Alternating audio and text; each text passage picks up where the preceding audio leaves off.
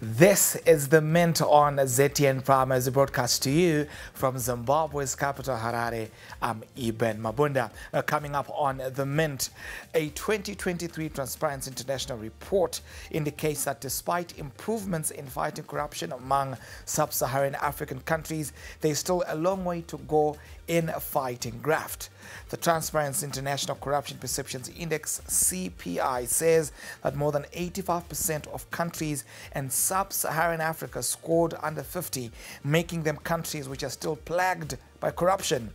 CPI is a global barometer used to measure perceived levels of public sector corruption among 180 territories, and Zimbabwe was number 149 out of 180. Today on The Mint, we will unpack all things corruption in Zimbabwe, focusing on its impact on the economy. I want you to know, why is Zimbabwe not improving in its fight against corruption? What is the country doing right? What is it doing wrong? Is there a difference between petty and grand corruption and the way they are treated in the courts? Is Zimbabwe's criminal justice system endemically corrupt as alleged? I speak to Transparency International Zimbabwe Executive Director Tafadzwa Chikumbu. The Mint will be right back. Don't go anywhere.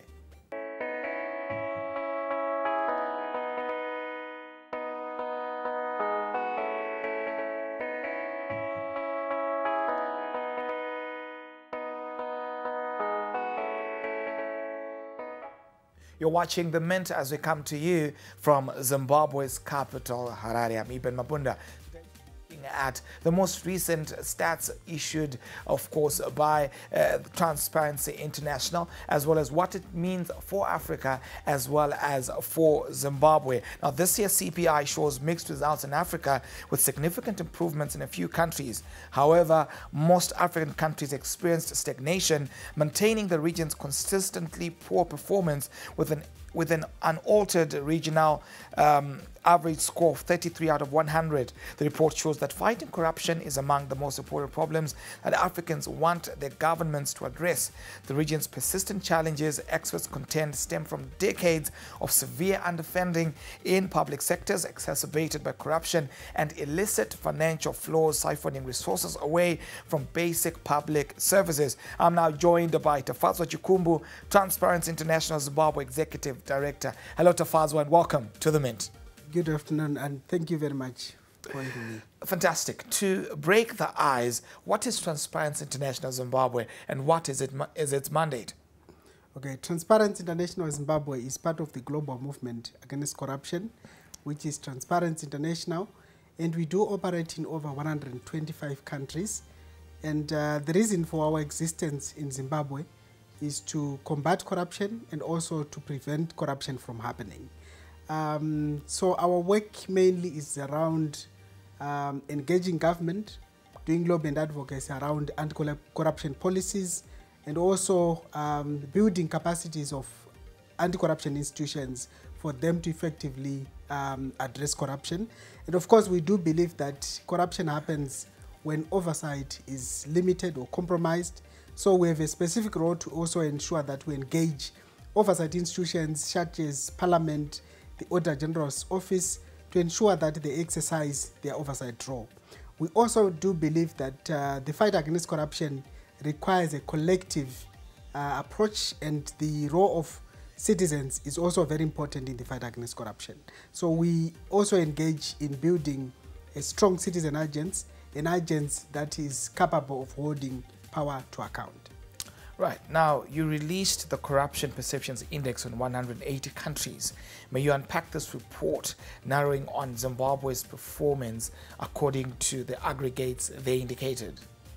Okay, so on our Corruption Perceptions Index, we noted that the country Zimbabwe scored 23 out of 100, 24 out of 100, which is an improvement from last year's results, which is a 23 out of 100.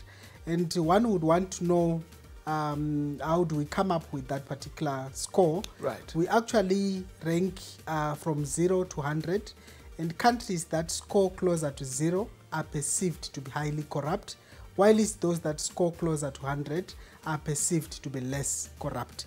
So having a score of 24 out of 100 and a 23 in 2022 actually shows that our country is not doing quite enough in terms of addressing corruption. So Zimbabwe has performed poorly in terms of that particular index. But what we've also noted, not just in Africa, but across the globe, is the fact that many countries did drop, and the majority of them maintained their score.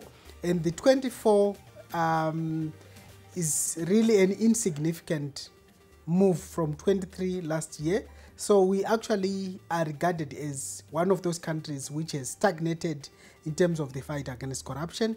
But of course, that particular one step up is something that we need to celebrate. But of course, I also want to speak in relation to the ranking. In as much as the rank is not very important to us as Transparency International, but it is important to note that that 1 point shift for Zimbabwe actually resulted in it moving from 157 out of 180 countries to 149 out of 180 countries, which is something which concerns Transparency International as a movement, because we note that most countries, especially those in sub-Saharan Africa, are actually doing badly in terms of the fight against corruption. Right. Now, have you engaged government on your results, and have authorities shown interest to fight corruption and take up, further engagements with the organization? Yeah, actually, when we published the results, the Prosecutor General was the guest speaker. She came forth and she emphasized that there are actually two constitutionally mandated institutions in the fight against corruption, which is the Zimbabwe Anti-Corruption Commission and also the National Prosecuting Authority, is provided for in Chapter 13 of our Constitution. So we had a serious engagement with them, and we also noted that when we announced the results, it was actually a week after the National Prosecuting Authority had actually issued a statement in which they were actually strongly condemning corruption, especially corruption in the justice sector, and where the Prosecutor General herself was actually putting across a commitment in terms of what they are going to do to combat corruption in that particular institution. We also, as Transparency International, have consulted and engaged the National Prosecuting Authority to the extent that we came up with a knockout corruption campaign in the justice system.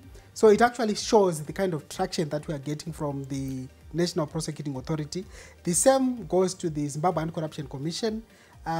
They also equally agree that there is rampant and endemic corruption in our country, and that the Corruption Perceptions Index is one particular index, which is the only index against corruption, which gives us a wake-up call to ensure that we keep strengthening our tools to engage and also our tools to combat corruption. So indeed, we are engaging with them, and we hope that we continue engaging with government, because our vision of having a corrupt-free Zimbabwe resonates with the vision of the country, where we have a zero tolerance to corruption. So we do believe that our visions do synchronize, they move together, and we do hope that we continue engaging. And as Transparency International Zimbabwe as well, we are also part of the working group on the data arrears clearance strategy for Zimbabwe. And on that particular strategy, they have a particular pillar on corruption, and we are more often consulted in as far as the fight against corruption is concerned. Right. In your role as a consultant, you play different duties, and you also come up with particular recommendations. Here you're just speaking about the debt, but let's get back to the aspect of corruption. What kind of recommendations would you give to say this is how Zimbabwe can navigate itself out of the corruption status that it is in at the moment? The aspects of corruption are quite broad, and that we do have fair legal frameworks to combat corruption. Like I've mentioned, Chapter 13 of our Constitution speaks about the institutions that are mandated to combat corruption. But we also believe that there's a lot that needs to be done in terms of implementation of the policies that we currently have. So we need to ensure that we implement what we have in terms of our policies. But over and above that, we have also noted that we do not have a whistleblower protection legislation, despite the efforts that have been made to date to come up with principles paving way for the legal frameworks to be developed.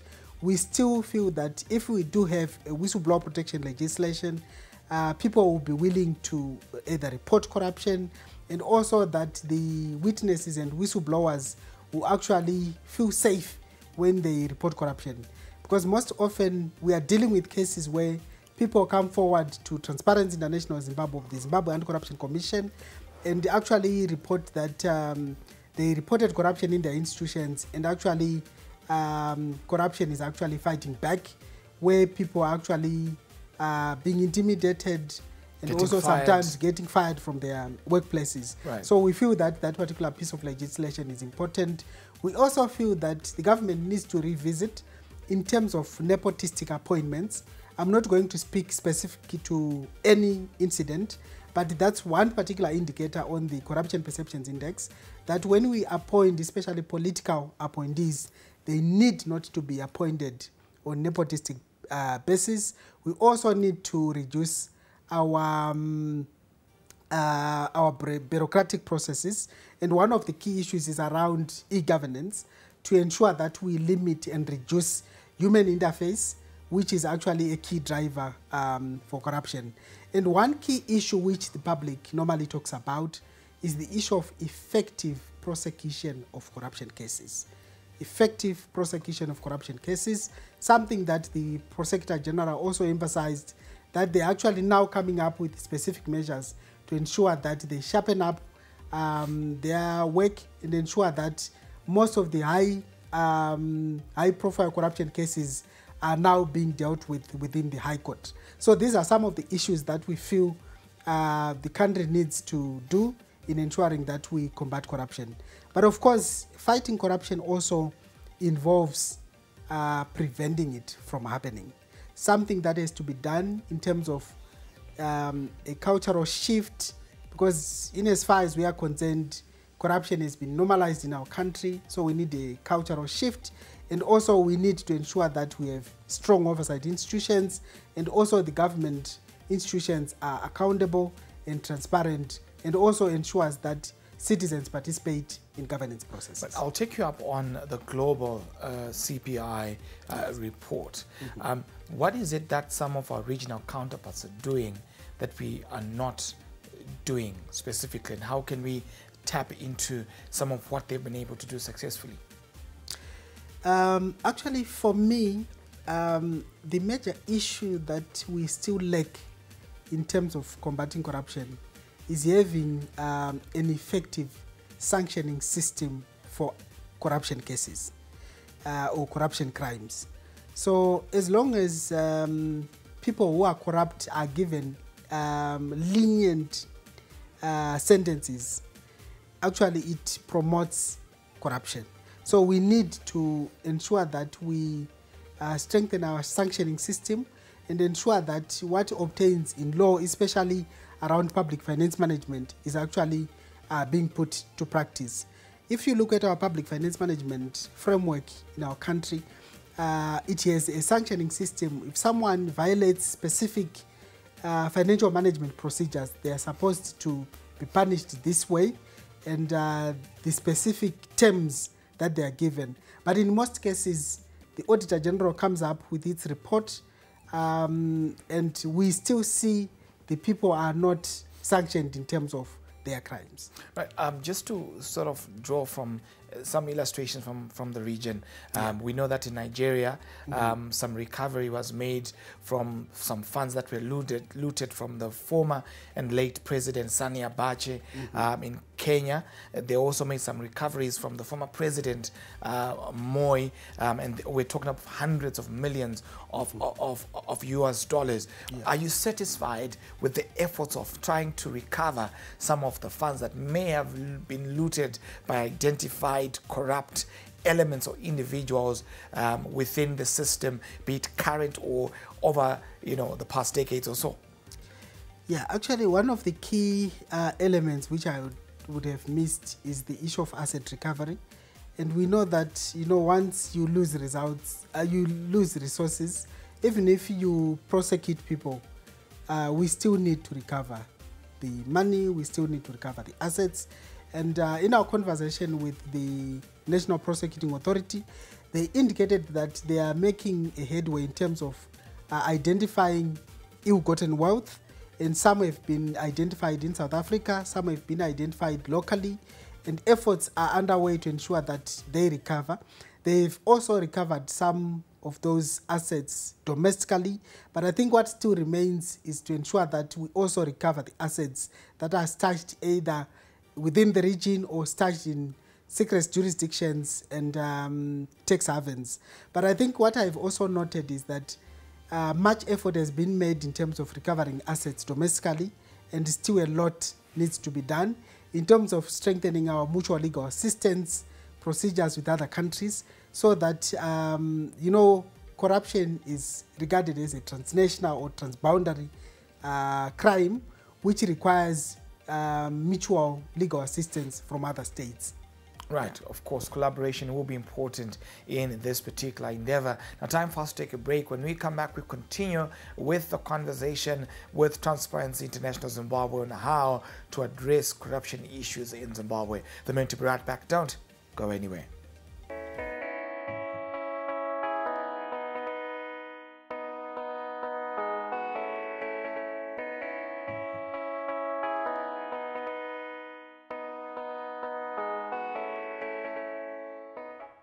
They call me Racer X, or in this case, Racer J. Put your seatbelt on.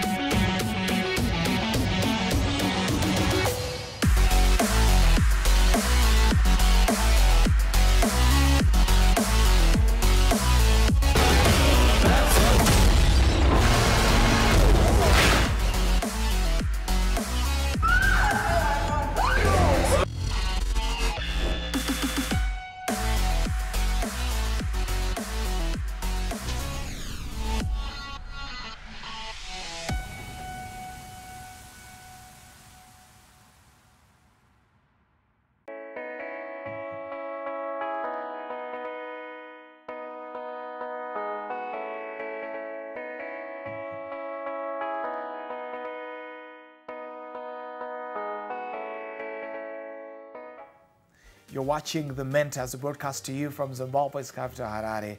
I'm Ibn Mabunda. We are discussing the most recent report released by Transparency International, and we have Transparency International Zimbabwe in conversation today to find out how we can change and transform the narrative of Zimbabwe and as far as corruption is actually concerned. Now, research indicates that financial hardships and weakening buying power may lead to some people engaging in crime and corruption. In some cases, people engage in corruption unaware because they may not be aware of the law. In your view, are citizens fully aware of the law, or do we still need some degree of awareness? I do agree with the assertion that sometimes when people are not fully remunerated, sometimes they do engage in corruption. And that is something which we normally get as an excuse from some public officials. So the issue of economic hardships, especially in as far as those that are employed in the public service, can actually result in corruption happening. But at the same time, I also believe that corruption, when it becomes a culture, rationalization do happen, where people start saying, everyone is doing it. And there is always a phrase which is used in Zimbabwe, which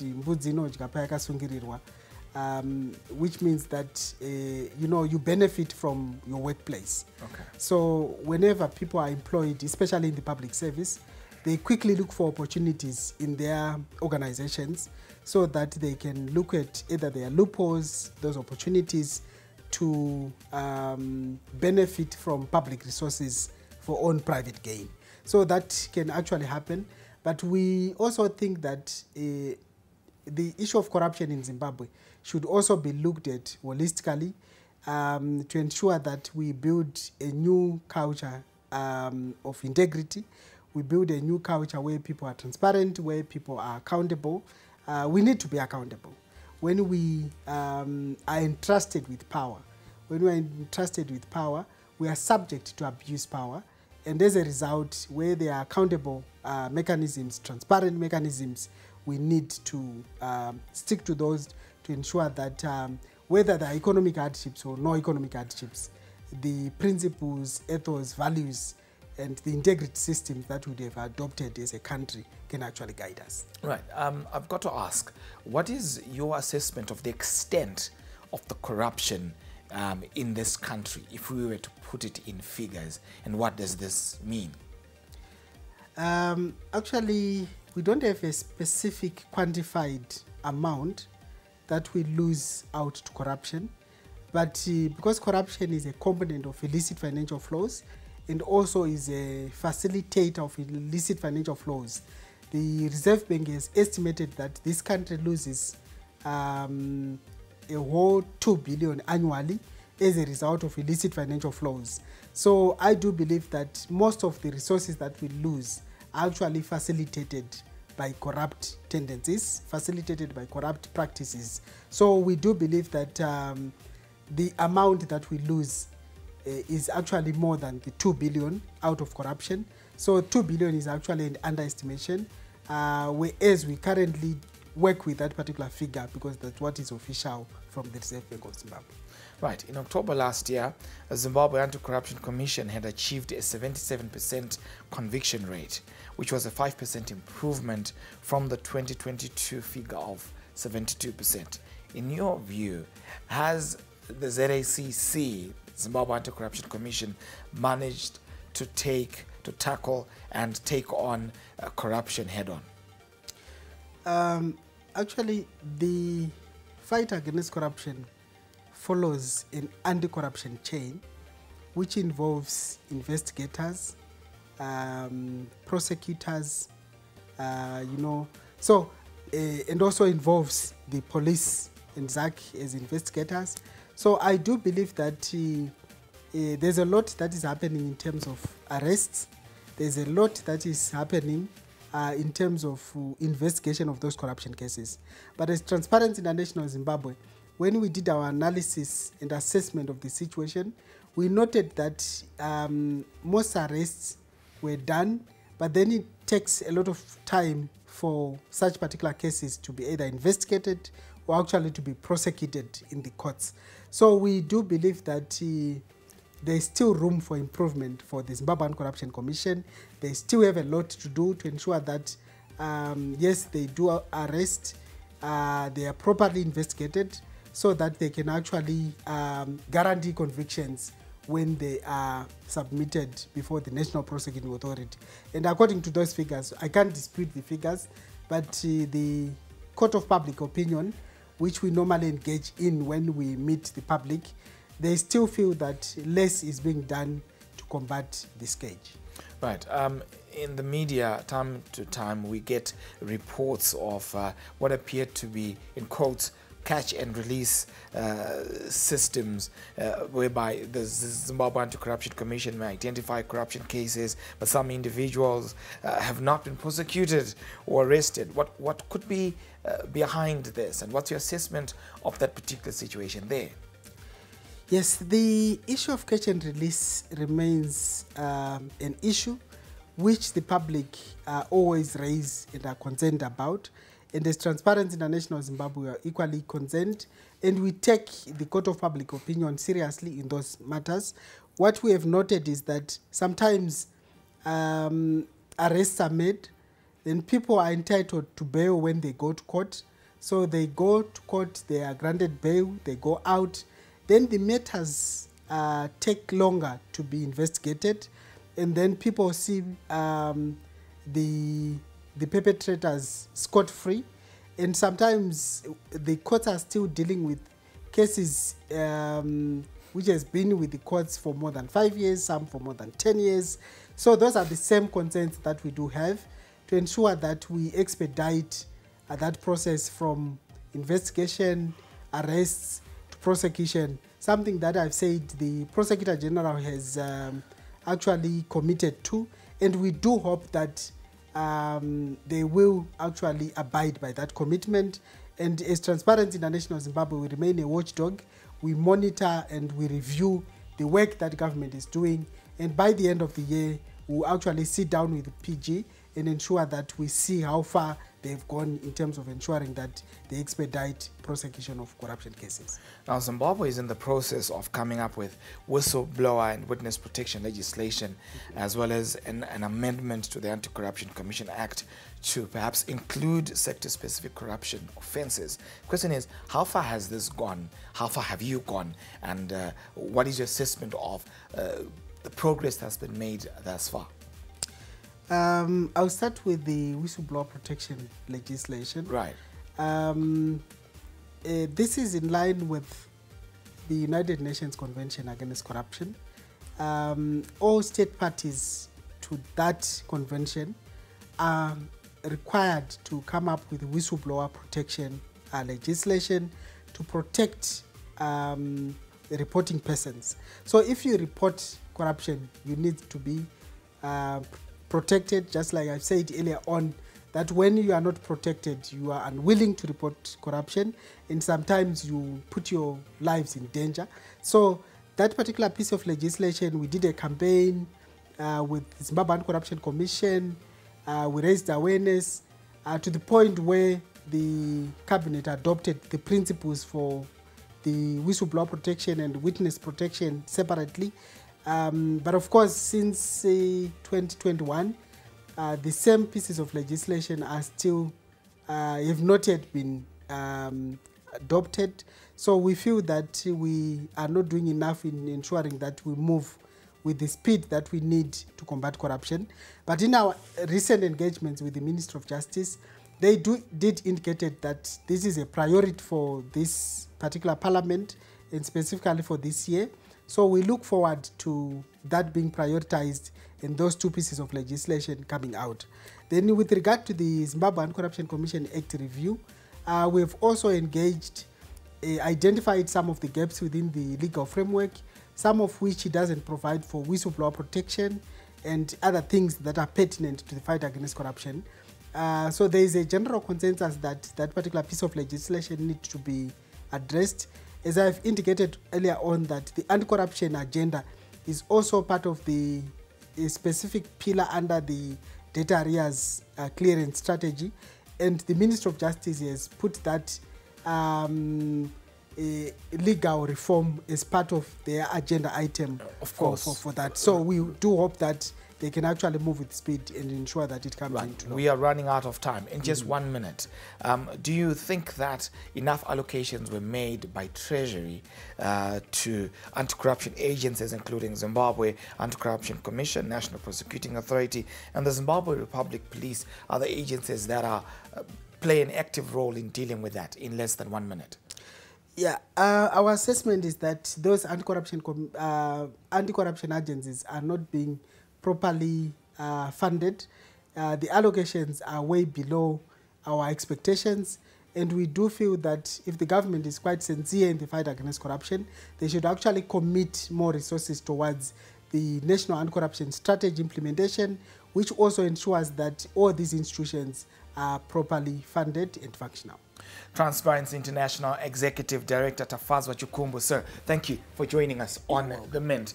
Now, that's a wrap on today's episode of The Mint. Do follow us on our social media handles at Zim Papers TV Network as well as at ZTN Prime. I'm Eben Mabunda, the money man. Let them do what they do. When we do what we do, we mean business. Thank you for watching and have a good day.